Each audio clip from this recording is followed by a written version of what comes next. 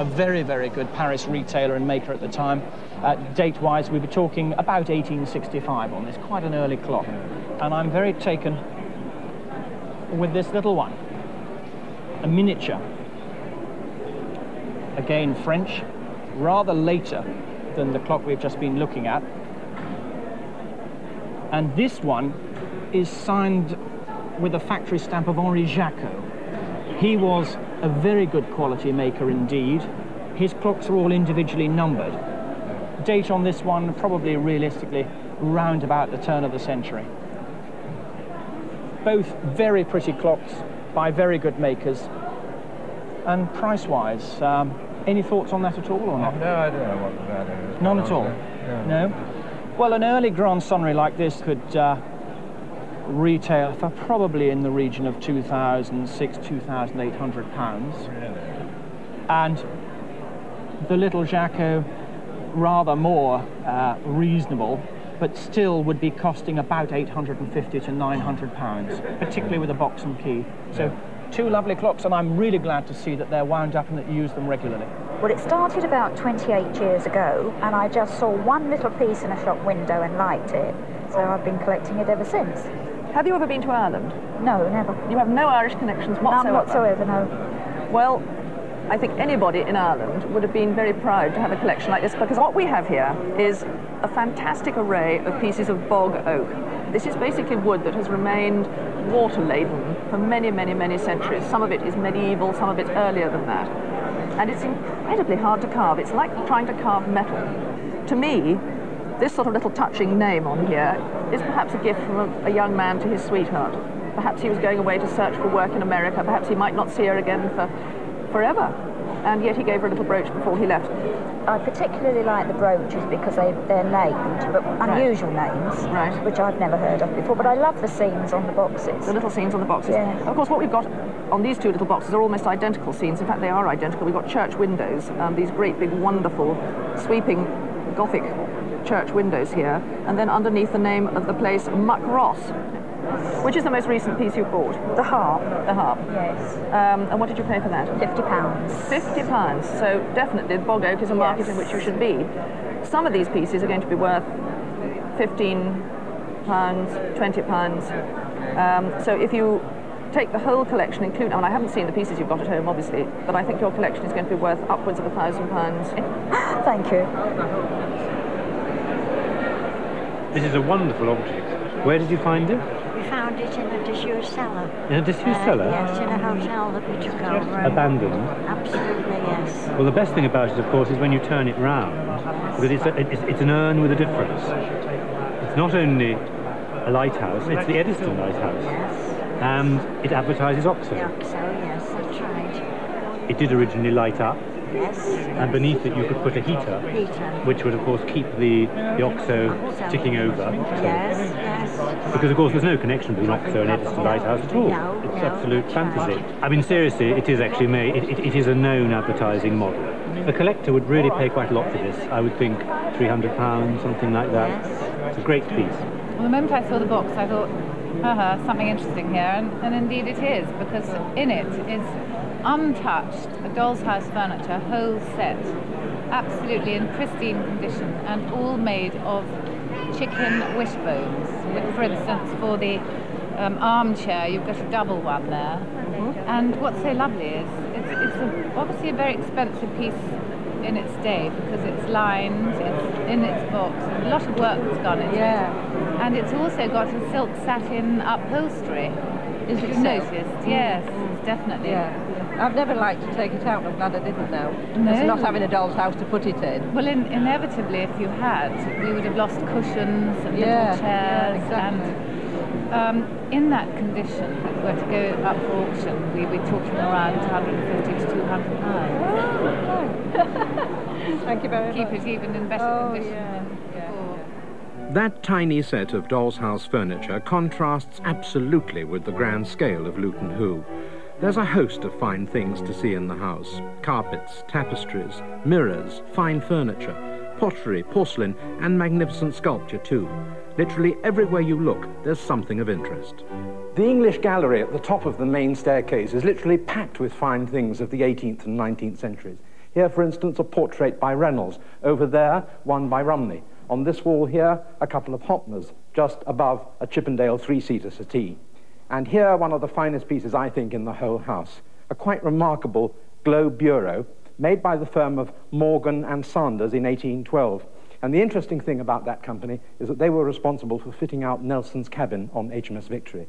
And this piece combines both ingenuity with great quality craftsmanship, and we're lucky indeed when we find things like that on the Antiques Roadshow. But we do have our moments. You know, one of the really nice things about the Antiques Roadshow is that every week you see something new, and this is the first time that I've seen what are called ship's chairs. Isn't that extraordinary? Now, what was the object of having cane on one side and then a padded leather seat on the other? Well, the cane on the one side was when you went into very hot climates, and the leather is for when you're in cooler climates. And also that you can see the bottom there where they screw onto the floor. And they're made, incidentally, of oak, I'm told. Yes, isn't that strange? Because looking at them, they look more like mahogany, don't yes, they? And you would expect with this sort of style of chair to be mahogany, yes, more in keeping. You would. And how much did you pay for them, may I ask? I bought them about 14 years ago, and I paid £25 each for them. And you don't think you paid too much for them? Well, I hope I haven't lost anyway. Well, I don't think you have. I'm glad you're sitting down. Are you? Because I've asked Christopher Payne about them, and he thinks that today at auction they would fetch between £2,000 and £2,500. What? Really? By jingo, you do surprise me. It's been handed down from another branch of the family, and it's had its home in Scotland until now.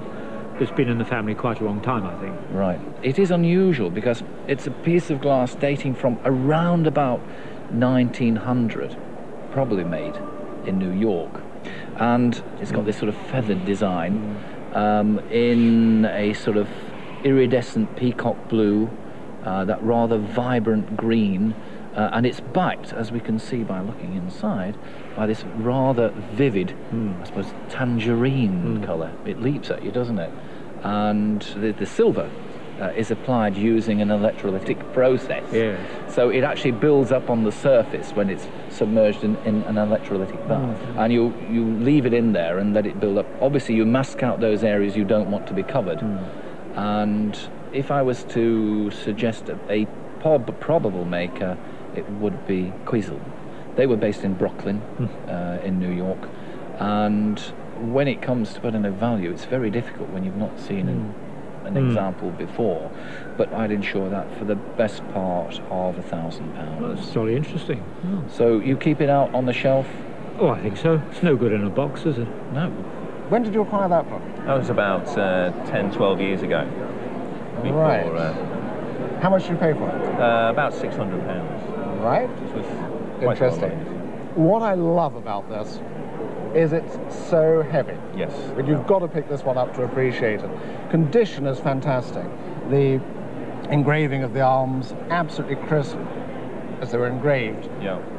The maker, of course, here, quite an interesting one for the reign of George III. In fact, with this one, we're into 1807 as the date. William Frisbee. Yeah.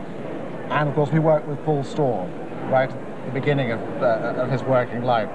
But in fact, actually, Paul Storr was an argumentative so-and-so, and that partnership broke up. within a year. I mean, such were the arguments. But boy, what a waste. Nice, isn't it? How much did you pay for this set? That was about a couple of hundred. Couple of hundred. Yeah. Right. It is actually a famous Art Deco design. Oh, nice. Right. The designer, Harold Stabler, he designed for a number of different companies. In this case, of course, it's the Goldsmiths Silversmiths company. Yeah. But for anybody wanting to acquire a piece of 1930s English silver, Stabler certainly is one of the people to go for. Right. Now, whose are these? These are mine.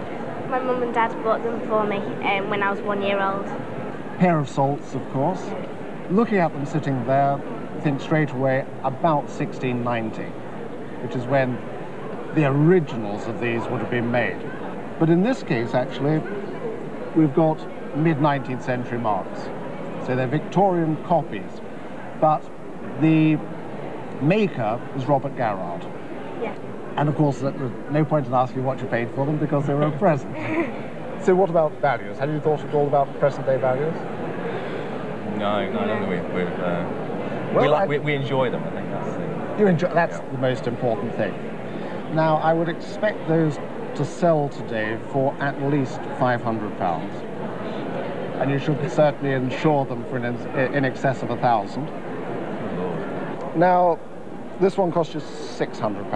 Yeah. It's such a wonderful example that I could see that easily today going in excess of £1,500 at auction, and would not be in the slightest bit surprised if it sold for over £2,000. Really? Good Lord.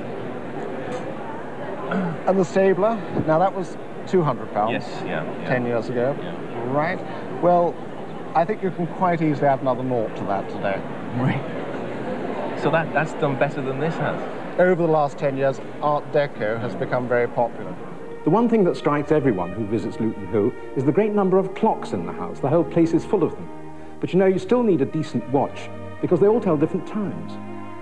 French clocks, German clocks, Renaissance clocks, mantel clocks, and so on. Large and small, marble or brass, they all seem well suited to the scale of the room in which they're placed.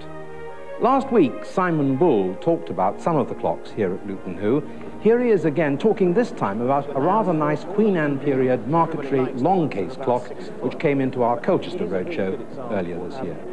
Well, I suppose if one wanted to be picky in an ideal world, you'd say, wouldn't it be nice if it was 6 or 8 inches smaller? Very much so, yes. The houses these days are not built to accommodate clocks like this, I regret. But it's a sort of absolute classic Queen Anne period marquetry, when the houses were taller. Indeed. It's the 3 train, of course. Yes, indeed. And well, 3, instead of the usual 2 winding holes for hour, strike and time, you've got a 3rd for the quarter strike, which is what, on 6 bells? 6 bells. Yeah. Elliot's a good 2nd division maker, I think 1700-ish. Yeah. And the case may have been French price at some time, but it's all original. And so often you see a clock in the shop and there's not a mark on it. And you wonder to yourself, is it really 400 years old? Yeah. But if we start here, you've got cracks both sides in the marquetry, where obviously the joint is made between the top and the sidebar. And the wood, of course, moves in different directions depending on which way the grain is pointing. And so it's cracked and it's moved out. And exactly the same thing's happened on the top of the door. It's actually moved out, and the crack has opened up across there. And you've got the same situation at the bottom of the door. The crack again. And then going down the base, which is obviously made of 2 panels of wood, we can see that it's actually cracked straight across the middle, and small bits have come out and have been replaced. And so often, you can see nothing. It's got a feel-good factor about it. Exactly. Yes. Quite valuable. 3 train, I suppose I'd have to say something like approaching £10,000. Really? Wow. That's quite an impressive. It was bought in auction in 1953 for £101. So 101. Yes. Well, somebody's done all right. Yes, indeed. These are all Regency, but before that, in the times of the 17th century times, you'd often have small locket compartments that would contain something that looked like tissue paper. And in fact, that was human skin. So with the mourning theme, it was something that went through for literally 300 years, and you'd have all sorts of different things set inside them. And the value for a garnet brooch like that, which was made in about 1795, is probably round about £120. A small one like that, which is just plain gold embossed with flowers, that's only worth around about £40–50. These are rather nice, where you've got this very, very finely plaited hair in a chandelier form. Now, the style of this, with this sort of tapering drop, was made in around about 1795, and it's very, very fine brown hair. And that's one thing that should be said about hair, is that it will not deteriorate as the years go by. It will last for literally hundreds of years. Now, as a collection, it's wonderful to see so many pieces, obviously over a period of 30, 40, 50 years. And as a group, it's more valuable simply because there are so many of them. My husband was an articled pupil to a firm of auctioneers, and he was asked to make up a set of chairs for an antique dealer. And he managed to find the beginnings of a terrible story. The 2 missing links, and it made up a superb set of chairs. Right. And the antique dealer was so delighted, he told my husband that he could choose anything from his shop. Somewhat risky. Somewhat risky.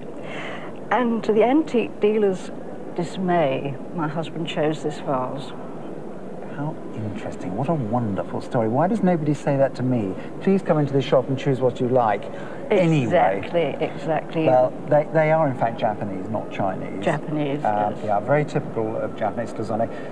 They all date from about the same period. These are late 19th century. This one is early 20th century. They're not even very old. I mean, these are barely in proper terms an antique. We've got Burns in branches. This is an aventurine ground, this sort of speckly look, named after aventurine quartz. Yes. I think you've also been polishing them, haven't you? I did, yes. Well, we don't do that. Bit naughty, that one. They'll soon cloud over again. Well, they will. I'm sure. Honestly, cloisonne, the collectors are neurotically fussy, and they like things to be in the most perfect condition, just like they were made. It actually makes very little difference on this pair of vases, and they're worth somewhere around £400 to £600 for the pair. For the pair. For the pair. Yes. This one's, as I say, later. It's also finer. Much more meticulous work has gone into putting the little silver wires, the cloisons there. Yes. Brilliant enamelling. And it's very clever the way they've got this change of colour and tone going all the way down through the bottom. Now, the real point about all this is that this is made by one of the leading cloisonne manufacturers at the beginning of the century, a man called Namikawa Yasuyuki. And his pad mark is on the bottom here, and it says Kyoto Namikawa on this little silver pad. Yes.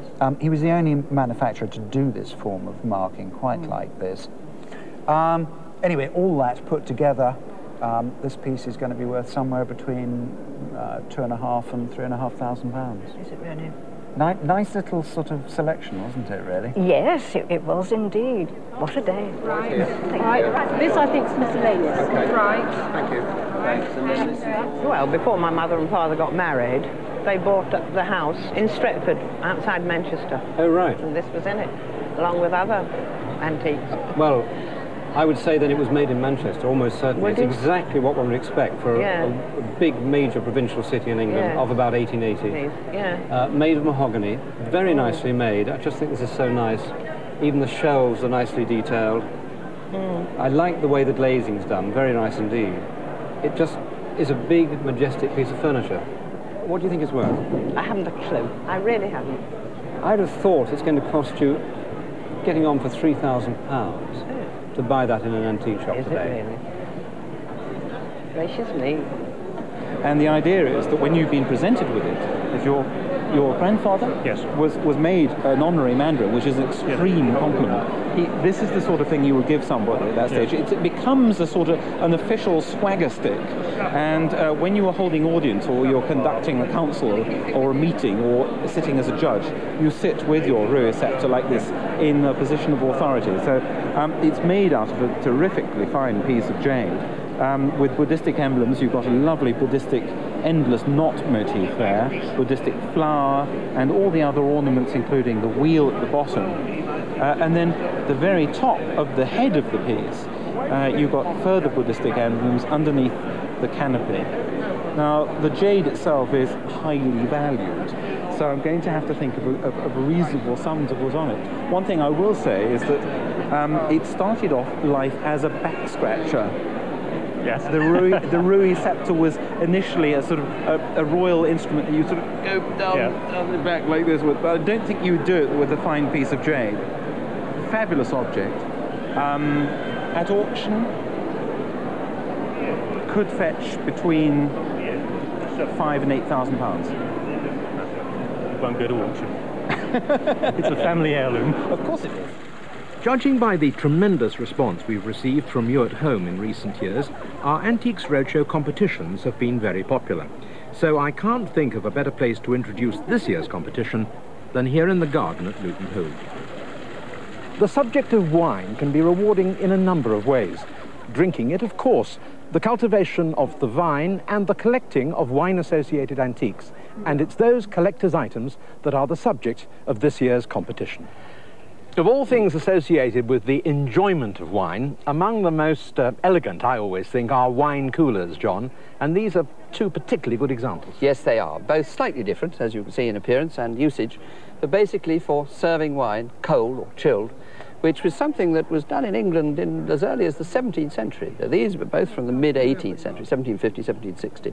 This one, as you can see, an open tub, purely for serving it cold. This one, however, has a lid and a lock, and believe it or not, we'll actually take a bottle standing up inside. Also has a metal liner, so you can put ice in that as well, but when you weren't using it for that, you weren't serving, you weren't in the dining room, you could lock it in, close the lid, lock it in, and it kept it perfectly safe as well. So they're both known as wine coolers. But this one has a specific and descriptive title. And that is the subject of our first question. What is the specific name given to that wine cooler? The second part of our competition next week, question 3, and more details of how to enter the week after that. Oh, and the prize is well worth winning. A weekend for 2 in Dublin, plus £2,500 to spend on antiques of your choice in the company of one of our Roadshow experts to help and advise you. Also, there are 3 runner-up prizes of £500 and that same Dublin weekend. So, well worth having a go. I was born on my great-grandmother's birthday, so my mother gave it to me when my great-grandmother died. Well, I must say I'm rather impressed by this watercolour. In my opinion, it's definitely by one of Queen Victoria's greatest seascape painters, Clarkson Stanfield. He was born in 1795, and he was an extremely important scene painter. Before he was press-ganged into the Navy, aged 19, he stayed at sea for really quite a long time before he managed to escape through injury and went to London and painted in the 1820s, exhibited in the 1820s at the Royal Academy, and in fact became the most important theatrical scene painter in England at the time. And with this history and knowledge of the sea, and with the influence of people like Turner, who also loved the sea, he became this extraordinary painter, and this is an exquisite English watercolour. I mean, very, very fine painting. I mean, can you imagine being up here in the rigging during this firefight, as it were, where presumably this English ship is breaking through a barricade of 2 French ships. It's not often we see such fine quality watercolours by the best artists. It has suffered a bit. Yes. I mean, was it, you reglazed it or what? Because there's been quite a lot of suffering up here. I don't remember anything. I just remember it hanging above the piano, and really nothing's been done to it at all. Well, at some stage, I think somehow it's got too close to the glass, and it has suffered here. This is damp. But it would be well worth restoring and touching in. I would say somewhere around £3,000 to £5,000. Wow. Well, this is a wonderful scratch-built locomotive. Who built it? My husband. Your husband? My late husband. Right. Yes. And there's a plaque here. It says built 1956 to 1960. That's right, it took 4 years. It's a beautiful piece. It really is well made, exquisite. It's a 3.5-inch gauge, and it's a 1/16 model. I see. It's based on Nigel Gresley First Pacific class locomotive, and the detail is tremendous. It's accurate in virtually every single aspect. Lovely. You can see inside here the beautiful detail of the controls. Yes. Does it have a boiler certificate? Not at the moment. Not at the moment. But it has had. You need to get a boiler certificate for it because it makes it more valuable. And in fact, have you ever had it valued? You haven't. Well, I think today something like this would probably be worth in the region of between £3,000 and £5,000. Oh, very nice. It's a wonderful, wonderful object. How did you come? Did you buy it? No, my auntie gave it to me. Yes? Yes. Well, that's a jolly nice present. And so, have you any idea about it at all? No, only that it's Cartier. Right. Well, it certainly is Cartier. It's signed on the dial, and it's called a lapel watch or a fob watch. It used to be worn there like that. And it's really a sophisticated and beautiful piece of jewellery in typical deco taste, made in the 1920s or 1930s, with natural pearls, diamonds, rose diamonds. Jewellery of this period is in enormous demand, and especially anything by Cartier. And I would say that if you went to replace this in a good West End shop, I should think it would probably be costing somewhere between £10,000 and £15,000. High values like that one at Truro are not all that common at roadshows and normally only apply to single items. Building up a great collection such as that of the Werner family at Luton Hoo is impossible without the backing of a considerable fortune. These rooms at the front of the house are devoted to the most fabulous collection of English porcelains. The collection was formed by Sir Julius Werner's wife, Lady Ludlow, and this particular room is devoted to Bow and Chelsea. Even a casual glance shows that Lady Ludlow, in common with many other collectors in the 1920s, liked the most colourful and highly decorated pieces from the Chelsea factory in particular. By far the biggest single factory represented here is Worcester. In fact, Worcester porcelains fill the whole of this room. You know, you could lock Henry Sandon in here for a week and he wouldn't even try to escape. Worcester porcelain often turns up at roadshows, but just lately we've been privileged to see some things that wouldn't have been out of place here at Luton Hoo. I know that Hugo Morley-Fletcher would probably agree. Now, most Worcester porcelain was decorated at the factory, but this particular group was actually decorated in London by a decorator called James Giles, who bought in porcelains from other factories and decorated them himself. And he was a particularly good decorator, and you could see his skill to great advantage inside this cup. I think there's the most delightful detail here.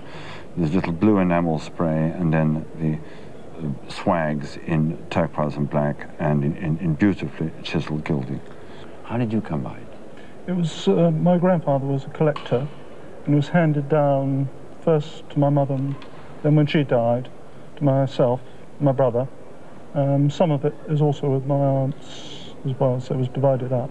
So. Well, it is a really exceptionally interesting group, very valuable, these are, and I would think that's worth £1,200 to £1,500. That, even with the repair, is worth probably £500. That's worth another £500 to £700. And a collector would love to have that saucer or no saucer because it's so beautiful and the inside is really superb. So you're probably going to still get £300 for those two. But this is lovely. I mean, I'm really most excited to see this because it is, one, beautifully decorated, and it is in superb condition. Such a pretty dial. It's known as a Butterfield dial because most of these small octagonal dials were made by a gentleman called Butterfield, but this one is made by Sevin, and there's the name on the bottom. And also, what you always find on these dials are the names of the cities that people would most often have visited. What is exquisite about these dials are the detail. For instance, on this gnomon here, there's a little bird which indicates with its beak the different latitudes. The latitudes, yes. And the plumage on the birds, beautifully chased. Now, where did it come from? Well, my husband bought that one. Yes. Because he was an antiquarian horologist and he collected dials. Yes, it's very, very nice. That would have a value of between perhaps £600 and £800. There's only one thing that concerns me. Have you cleaned it? Yes. Do you think that was the right thing to do? Well, it was in such a disgusting state. Was it? If you can resist cleaning it for the next 150 years, you might... even if it's almost black, it's actually... leave it. I would always Really? recommend to Oh, leave yes. it. Because, of course, every time you clean, you're taking a minute layer off. Yes. How long's it been in the family? Only 8 years. And how did it get to you? They're a gift. Fantastic. What a wonderful gift. Yes. Well, not only have you got a splendid vase, you've got the stand that seems to have been made for it originally. Two. There are two. There are two. And the other one has its own table as well. Exactly the same. Painting of this quality is associated with Vienna in particular, and they were obviously intended to really show themselves off, because all you have to do is rotate the vase on its own spindle and we're taken through the scene of classical gods arguing in preparation for the Trojan War. And they are fantastically well painted. Yes. And then the ground colour has been filled in with this wonderful matte gilding, which has then been enhanced with wonderful Rococo scrolls in between. I mean, to produce something like this would take many firings, maybe 10 firings at least. And the painter has actually signed his name down in the bottom here, Fall, and his work occurs on some of the famous Vienna plaques that one gets, and some of the dishes as well. Now, a pair of these would sell in today's market for somewhere between 12 and 18,000 pounds, which is not bad for a gift, is it? No, it's not bad for a gift at all. It's very nice indeed. That beautiful vase brought to our Shropshire Roadshow would certainly not be out of place at Luton Hoo, although it isn't the sort of thing that you'd find in the last room we're going to see. In the Queen's bedroom, your eye is immediately taken by the quality of the furniture, and in particular the bedroom suite itself, made in this beautiful painted satinwood. Bedside cabinets, dressing table, washstand, chairs. In the Adams style, all of this was made by Holland & Son and exhibited at the Paris Exhibition of Modern Art in 1878. And who wouldn't have the most restful time surrounded by furniture of this quality? Who indeed? Well, no less than senior members of our own royal family. And it's known as the Queen's bedroom for a very good reason. Both the Queen and Prince Philip were great friends of the Werner family, and they used to come here to Luton Hoo to celebrate their wedding anniversaries. The first in 1948, and they continued coming here until 1977, when Lady Zia died. Portraits of Lady Zia and other members of the Werner family feature prominently in the house, still keeping a watchful eye on their impressive collections. In contrast, there couldn't be a more obvious difference between the rooms at Luton Hoo and the humble interior depicted in a small painting that was brought into our Colchester Roadshow. One of the particular things I absolutely love about this painting is that it's by an artist, William Snape, who, quite frankly, is not very well known. And the picture, though, is so very, very good. Wonderful detail in it. Has it been hanging on your walls for a long time? 15 to 18 years, I'd say. I particularly like the treatment on the back of the door where the lights come through and the paintwork's lifting off the wood. And here again we've got a good bit of flaking. Here, I think, had you ever thought what they might be? No, I hadn't. I thought they might be mouse traps or rat traps or something. Yeah. And possibly looking at the size of the cat, which is kind of well fed and well looked after, perhaps he wasn't capable of doing the job which the traps would do. It looks particularly comfortable. And of course, the man there preparing wood for a fire, is that what you thought? I think so, yeah. Yes, and as I said at the beginning, for somebody who's not very well known, it's wonderful to come across a picture which is, you know, so colourful and so interesting in all the detail it represents. But I think with it cleaned, and I think it could be gently and should be gently cleaned, that it'd probably be worth between £3,000 and £5,000. That's a guess. But these things are a bit older than him, aren't they? Yes, yes. Are they yours or? No, I've actually brought them for a friend. Yes, they really are quite wonderful things. They're virtually all Worcester, I suppose. This teapot is absolutely splendid, isn't it? I see it's marked under the... Someone has had a stab at putting Loudon's Bristol, which in fact it isn't. At one time everybody used to think these very early Worcester pieces were made at Bristol, but this one is undoubtedly an early Worcester one. A wonderful shade, I mean a beautiful shade, and with these wonderful panels with these strange little chinoiserie characters on them, looking Chinese, but of course they're Worcester people really, pretending to be Chinese. I think they're marvellous. Made around about 1753 or 4, and this little can, this is for drinking coffee, a lovely little coffee can, again made in Worcester, although here again someone has had a stab at putting Bristol decorated under the glaze, they note there. For a long time these things were thought to be Bristol, but we now know that they were actually produced at Worcester. I found them in the excavations when I did excavations on the original factory site. Absolute proof. This particular shape is what's called the scratch cross family shape. where the base comes out at the bottom like that. And if one looks very carefully, I think there is a scratch mark in there in its normal place, usually opposite the handle.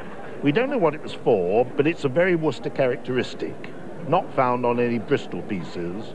The Bristol factory finished in 1752, and so far as one knows at present, they would never have made that particular shape, nor would they have made these gorgeous little coffee cups. They're beautiful shapes, lovely eight-sided shapes, aren't they? And they're gorgeous. This one again says soft paste Bristol, which is quite wrong.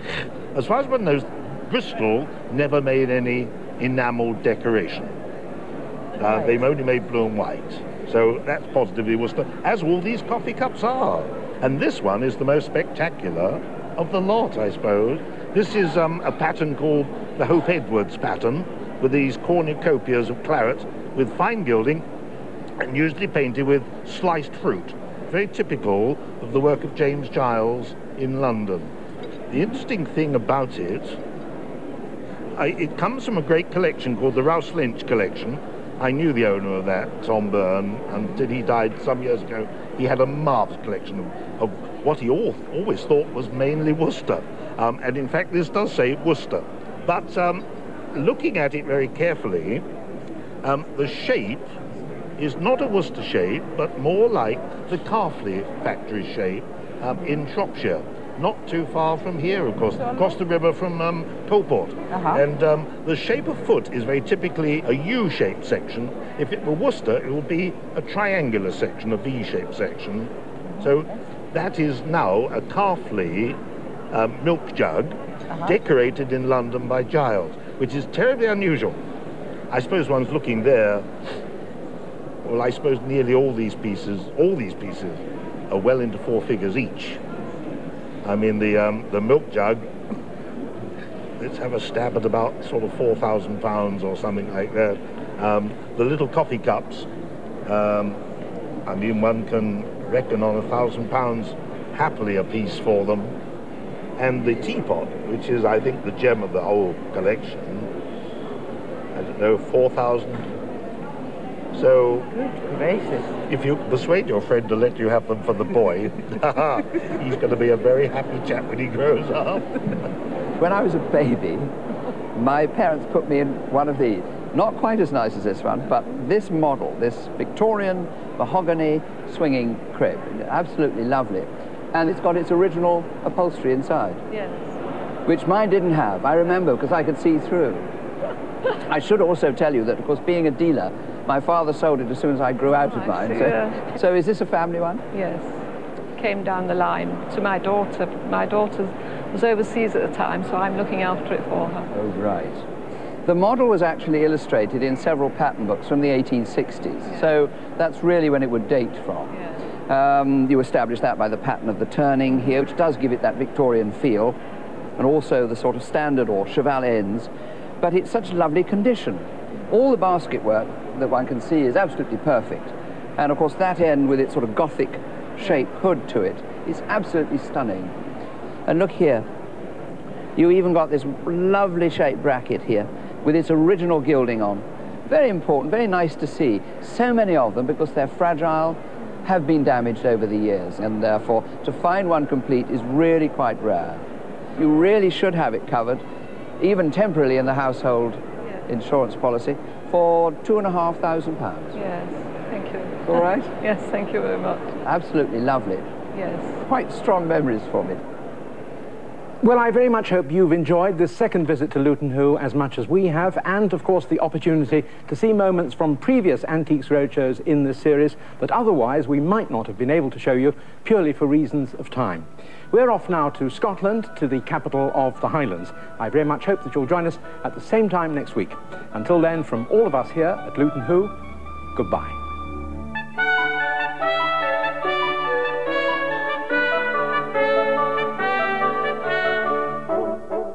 The Antiques Roadshow regrets that it cannot give any valuations by post.